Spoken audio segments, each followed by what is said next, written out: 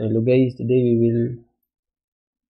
I will show you how to make a QR image with a logo in the center. Then you will email it to the user. So as for the API, I used the clean architecture, which I discussed in my previous tutorials. So I will put the link in the description if you haven't watched it yet. So for the packages, this function is from my actual project, which is I'm making contact tracing app. So for the packages, I just remove the packages for the database connection and just leave the basic the packages which we need in this tutorial. So basic auth for authentication of our routes. So canvas and QR code is for the generating of the QR, and canvas is for the logo. We'll put the logo in the center. So course for the across, for it to allow us to access cross origin .env file to access this file here. Then express for our server. The node mailer package for us to enable to email. So for the functions, I have the functions here. So basically, we will be for us to send email. This function will allow us to send email. So to configure your I use Gmail for my dummy Gmail for the email server. So all you have to configure in your Gmail is this part here. Just turn it on. So to navigate in this part, just click here, then manage your Google account, then go to security, and then here less secure apps, just click this and then turn this on. That's all you have to configure in your Gmail account. Let's close it.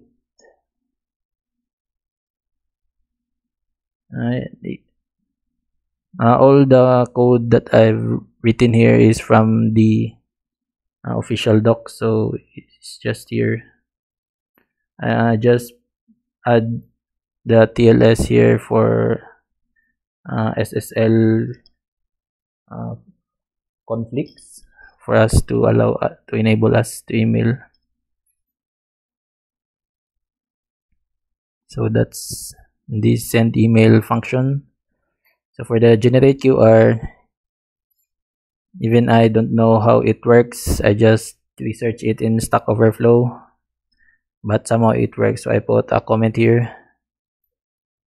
So that's for you guys to discover. So encrypt function and encrypt, and this function will make just make folder for our QR image. So that's for the function. So when I run npm start, I have two scripts here. Script for start and dev. I use nodemon for dev, so just npm start. So it create the image folder because of this function, and it is called in our main app main file here. So for our main file, it's just the same with my clean architecture tutorial. So nothing new here.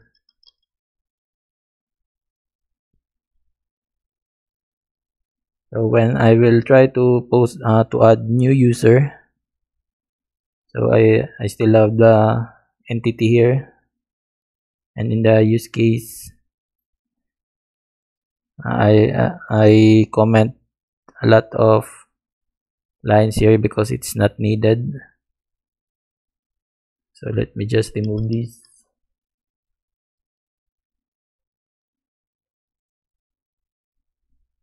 Here is from our entity, so just validate the data from the client, then turn into object, because this object will be using if there's a database to insert in our database. So it's just after inserting, you must return the ID if you have a database. So this is just a dummy ID, then turn into an object, then it will be passed to the function of generate QR, which is here, and then JSON stringify it, the object, then the ID, object.id, which is here, then stringify the object. This ID here will be the name of the QR which will be generated here. So we will JSON stringify the whole object, and then what's this, center image. So this will be our center image R2. I just research it in the Google. So after that, if the gender is male or female, so for the greetings, then this will be our mail and the content of our email. So the project I'm working is just a name of CCTMS, so it's just a dummy name. I mean the name of my project.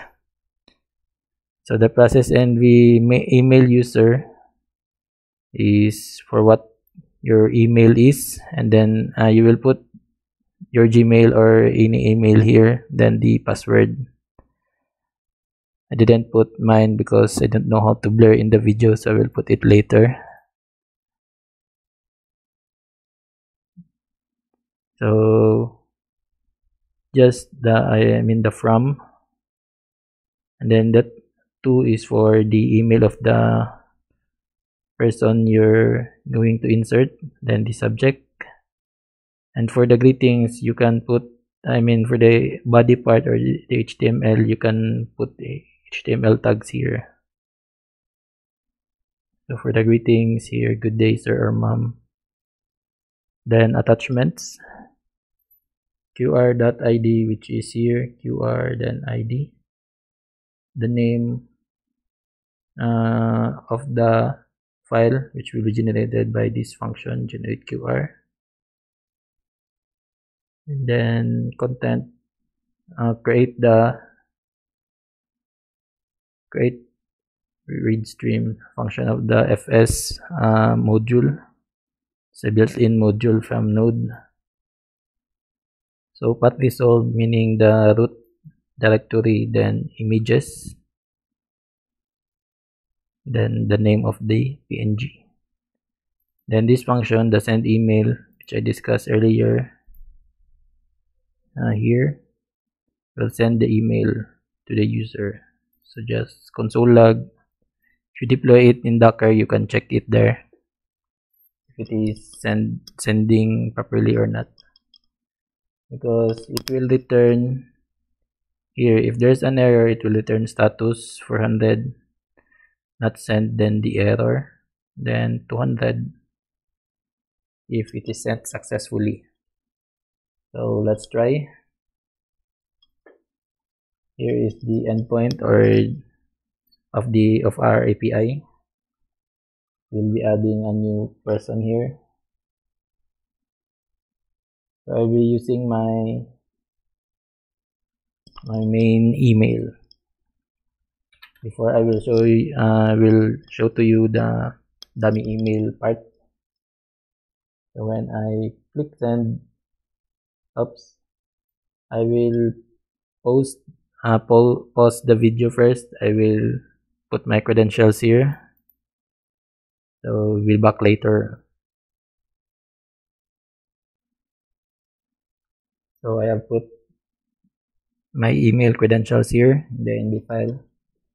So let's try. As I will stop first, then start again because I made changes in the ANB. And let's try to add person.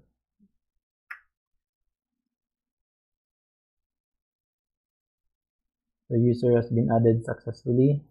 If there's a database, so it's always successful dummy. Let's check in my email.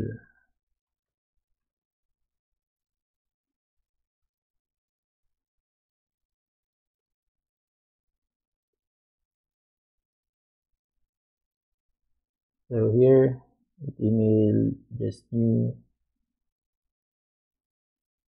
Good 0 minutes ago.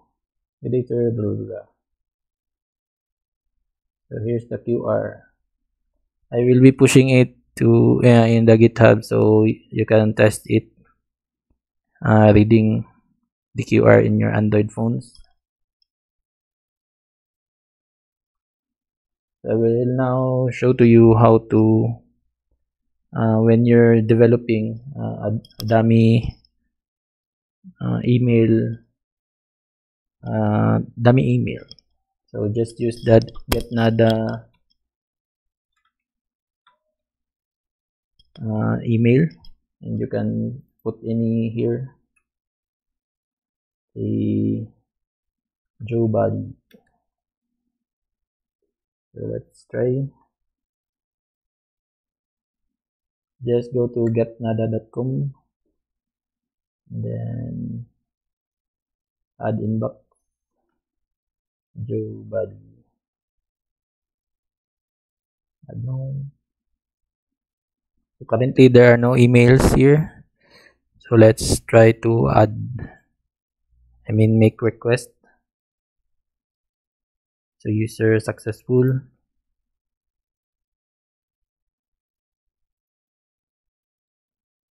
It must be successful there. Successful sent. And here's the email. So 18.png is the attachment. So let's try to download it. So that's the QR and the logo in the center. So that's all, guys. I hope you learned something new today. Thank you.